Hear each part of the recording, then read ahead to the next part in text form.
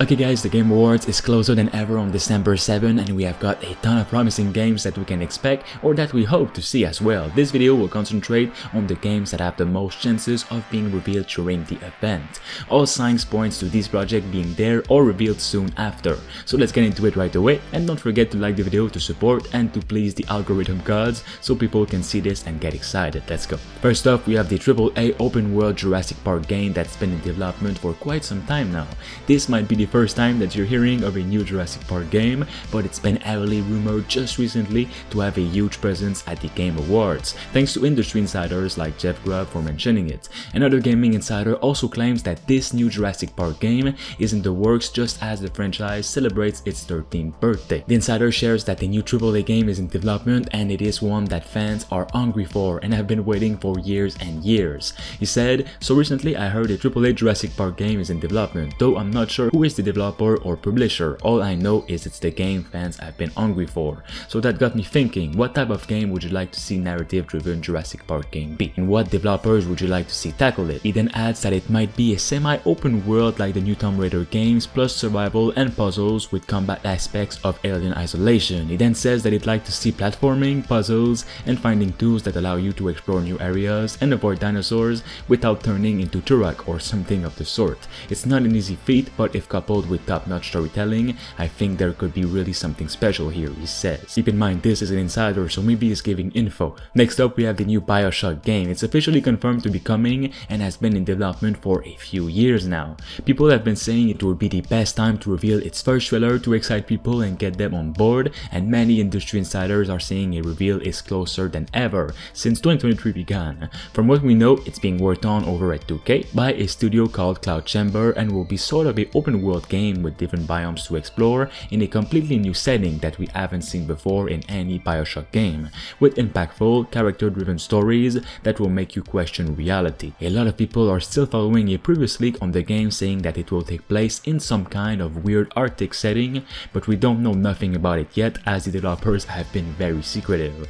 We know that Ghost of Tsushima's narrative lead is one of the main people working on it, and she is very excited to show it off to the world. I'm excited as well. Next up, we have Arc Raiders. This is one of the games that I'm most sure it will be revealed at the Game Awards. The team working on this consists of ex-Battlefield developers, and the same team is also working on the finals as we speak. But Arc Raiders is also very far in development as it just had a closed alpha and it's currently looking for new people to join the fun in its upcoming test. Ever since Arc became an extraction shooter instead of a PvE game, I've been cautiously watching it from afar, but myself having seen leaked gameplay from it, I do feel it has a lot of potential and I'm excited for its future. It looks greedy, realistic, and not too out there for a PvP-VE game. The open world looks actually photorealistic and consists of different unique locations. One major thing that will be very cool that people still don't really know about is the fact that each enemy robot in this game has its own mind. Embark Studios, the developers, created an artificial intelligence that has the robots take its own decisions on how to attack players and where to go for safety. Each robot will be very dangerous and completely different than the other. And the game also features destructible environments, just not on the scale of the finals. Next up, we have Project Awakening. I've been holding myself from making videos on this game recently, but there has been a ton of little rumors and teases here and there from the game, and all signs points to a big gameplay reveal very soon, very possibly at the Game Awards. This is one game that I and a lot of other people have been waiting for years. This game has been in development for at least 6 years now and has been said to be a true AAA blockbuster open world medieval game with photorealistic graphics, realistic combat, and animation. This game has been pitched as the ultimate greedy medieval experience with no RPG elements at all, only your own character that you can create from scratch and that will evolve over time as he becomes stronger. There are no levels, no abilities, only realistic elements that feels like it belongs there. For example, if your character has a huge knight armor, he will be slow at first but will become stronger and more muscled up over time and will be able to wield different weapons and armors and do unique attacks, as opposed to a more light character that will be faster and more agile. It's also confirmed to feature at least 12 players co-op.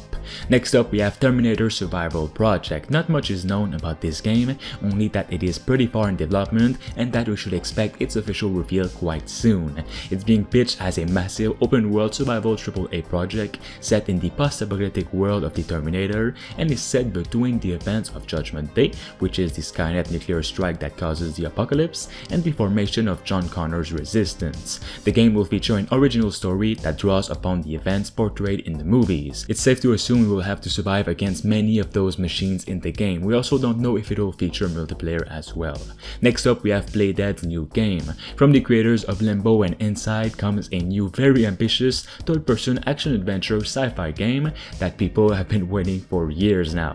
This studio has been extremely secretive and hasn't shared much or anything at all from their upcoming game. We only have a few concept arts here and there, and we know it is the biggest project they've ever worked on, with it now being a third-person game as opposed to their other games being side-scroller kind of games. We know it will supposedly feel very grandiose, it will be filled with wow moments and acts as a discovery experience where you explore unknown places mankind has never set foot on. Next up, we have Project TH, which could very well be at the Game Awards.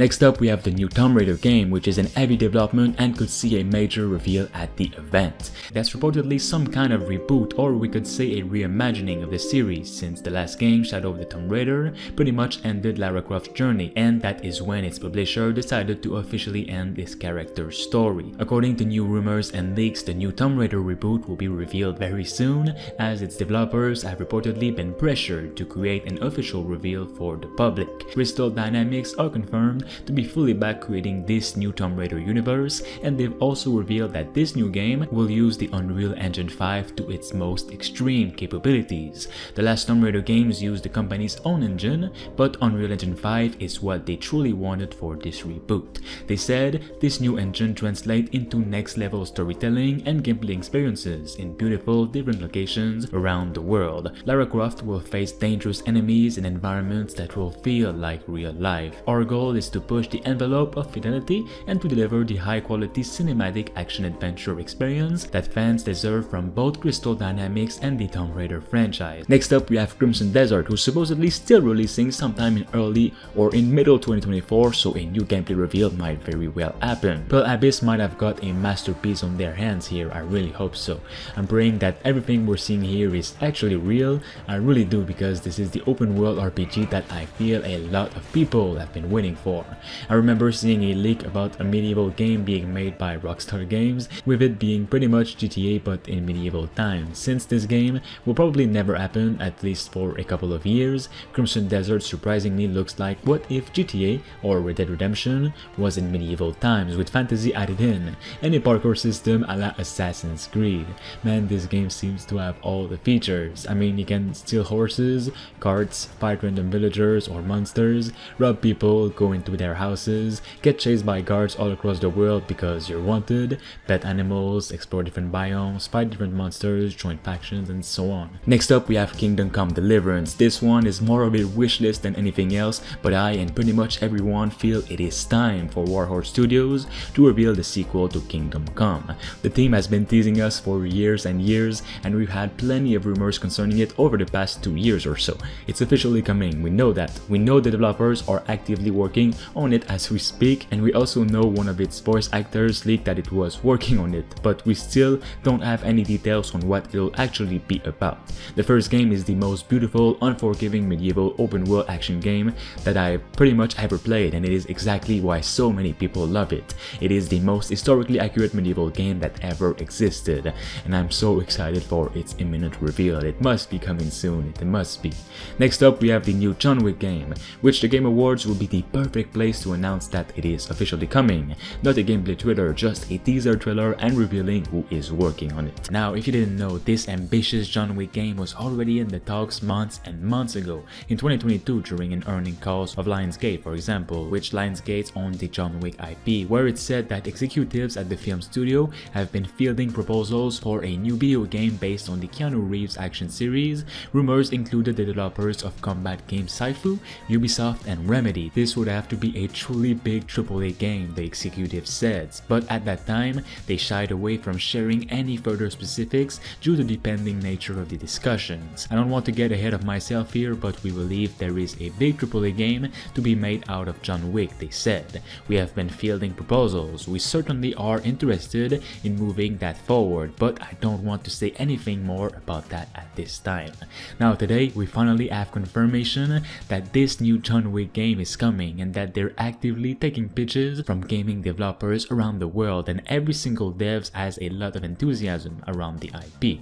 Devs rumored to include Slow Clap, creators of Sifu, Ubisoft, Remedy, and a lot more devs. Next up we have Project 007. IO Interactive, creators of Hitman, have been hard at work on this game ever since Hitman 3 fully released. It is their main game at the moment and could surely have a reveal at the Game Awards. Just recently, Edge magazine was able to have an interview with IO Interactive CEO Akana Brown about the upcoming game and learn more about what the studio is hoping to achieve with it, and the plans are ambitious. It seems it will be a way bigger and ambitious game than Hitman 3, which is already big in its own terms, so that could be very exciting. First of all, it is said that Project 007 will be a more scripted experience than Hitman's free-for-all missions. Hitman gave you targets to assassinate and then you were left on your own to decide how to do it. You could discover infinite opportunities as you explored the open maps and then go on from there. And you could also cause absolute chaos and shoot everyone.